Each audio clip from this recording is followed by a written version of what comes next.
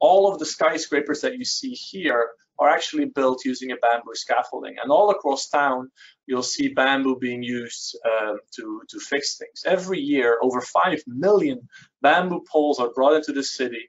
And using very simple rules of thumb and body dimensions like shoulder heights and leg heights and a very simple knot, they make all these fantastic structures in a very short amount of time. In addition, bamboo is used extensively for cultural festivals, Cantonese opera. So every year when there's no COVID, around 40 of these structures are being built, temporary theaters are being built across the city to be used for temporary theaters for religious festivals. And here you see a simple diagram that shows the logics behind how these structures are built. Now, unfortunately, this trade seems to be dying. Fewer and fewer people want to go into the bamboo trade.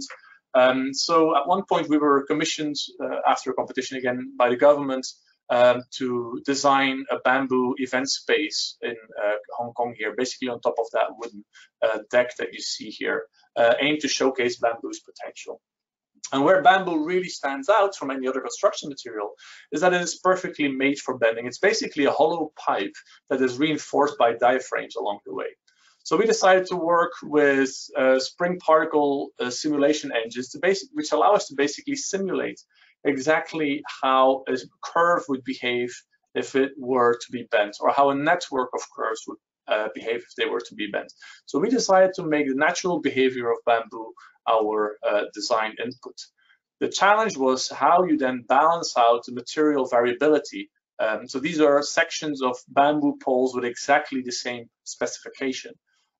So you can see, imagine if your steel structure comes with such a dimensional variability when it arrives on site. So we had to fundamentally rethink how we can work with it. But so what we did is we worked with exactly the same traditions and techniques that bamboo scaffolders in Hong Kong work with, but we expanded their craft a little bit and arrived at a totally different design outcome. So how did we do that? This is the final project. We started off with a group of students by making a physical model series to come up with a tectonic system behind the project itself.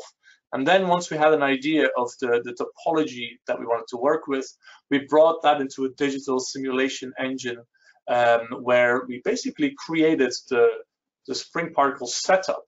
We gave all the geometry, the similar behavior that you would find in a straightening member. Then we pressed play, added all the forces to it.